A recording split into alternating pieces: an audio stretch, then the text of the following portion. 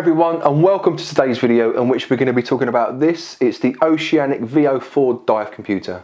Now don't be mistaken, this might be an entry-level dive computer, but it's packed with a whole ton of features, far more than it should have for its £250 price point. So let's take a look and find out why. This console style dive computer feels very ergonomic to hold in the hand, and the screen is easy to see and uncluttered with these big numbers. The unit has an extra long strap to cater for dry suits, a user changeable battery feature, and it also comes in either this fetching yellow or with a black fascia. The Oceanic Veo 4 will go into sleep mode if left for more than 2 hours, so great for long periods of storage. And when woken, the screen will count down while rebooting. The whole menu interface is operated with these two face-mounted buttons. The left button to advance through the menus and the right button to select. The menu configuration is the same as the Oceanic Veo 4.0 that we recently reviewed, and it's also very intuitive. It has the last dive feature to make filling out logs really easy, and it's easy to plan a dive.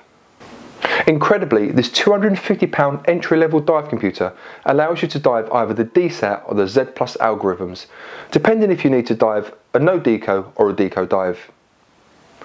It also allows you to set 3 gas mixes ranging from air at 21% O2 all the way to 100% O2, making the Oceanic Veo 4 perfect for all levels of diver as a primary dive computer, or absolutely ideal if you are looking for a low-cost alternative to add to your setup as a secondary backup device.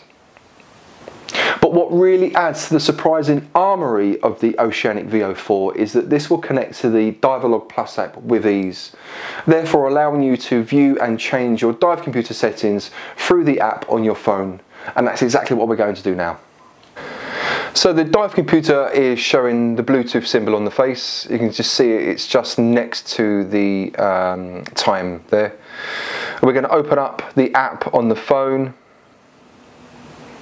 and we're going to click on Add Device.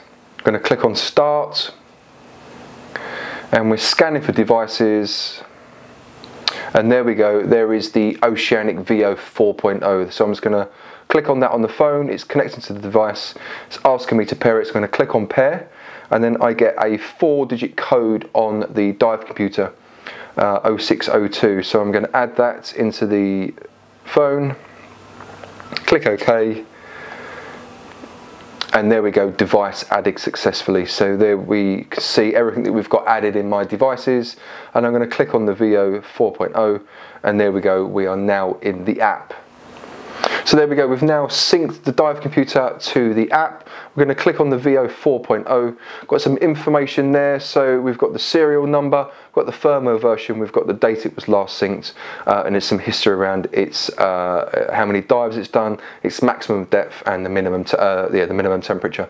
We're going to click on settings. So if we click on time, you can obviously set a 12 or a 24-hour clock format, and you can decide what date format, whether you want day, month, date, and you can also change the date and time in the app. If we come back out of that and go into gas, so here is where you can set the gases for the dive computer if you don't want to go into the menu on the dive computer. So for the first gas, do you know what, let's leave the first gas as 21%, and we'll change the PPO to, do you know, we'll leave it as 1.4 here. It's giving us a maximum operating depth of 57 meters.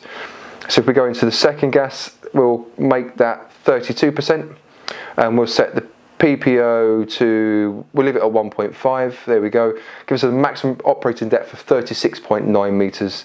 And then for the third gas, we'll set that to, let's say 50%.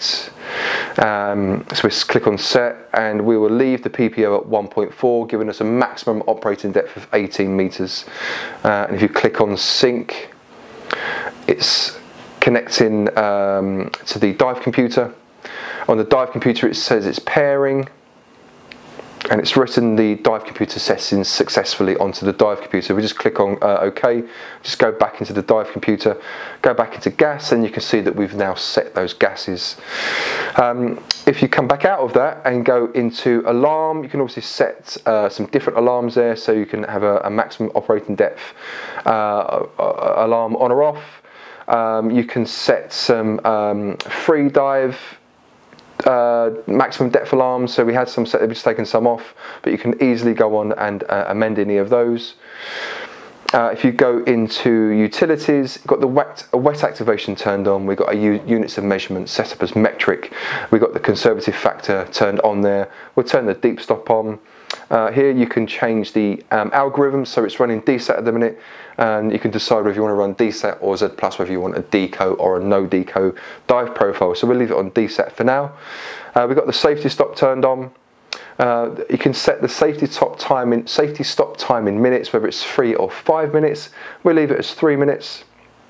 And then you can decide at what depth your safety stop engages on the dive computer, whether it's 3 meters, 4 meters, 5 meters or 6 meters. So we'll push that up to 6 meters. So when we get to a depth of 6 meters, the safety stop will start to count down on the dive computer. And you can obviously set the dive sample rate. And you can also change the duration of the backlight. You can either have it off, set to 5 seconds, or set to 10 seconds. So we'll set that to 10 seconds. So we're now going to sync all of those changes that we've made in all of those different areas. And it's pairing on the dive computer, and there we go, it's right in dive computer settings, and it's done that successfully. So we go back into the app. As before, you can see all the things that we've changed are now as we set them. If we come back out of that and go into, firmware, it's telling us that our firmware is up to date. That's fantastic. And then if we click on references, you've got the owner's manual, which is the full PDF version of the instruction manual for the dive computer. And then if you click on the quick reference guide, I think this is a really nice feature. You've got the 2 little quick reference cards that basically tell you what the two buttons do. And in what order you need to push them to get to where you want to go in the menus. Menu's really easy, it's really not complicated at all. So there you go, that is the Oceanic Veo 4 connected to the Diverlog Plus app. Now, I don't know what you guys think, but for £250, this is an absolute bargain. I can't believe the features that this packs. The dual algorithms, the DSAT, the Z+, the 3 gas mixes ranging from 21% up to 100%, and it will connect to the app on your phone. Do you know what? If you're a new diver and you're looking for your first dive computer, don't be bothered looking at the top end of the market. Spend £250 on this, and spend the rest of the money that you were going to spend on a dive computer on actually going diving and enjoying the experience.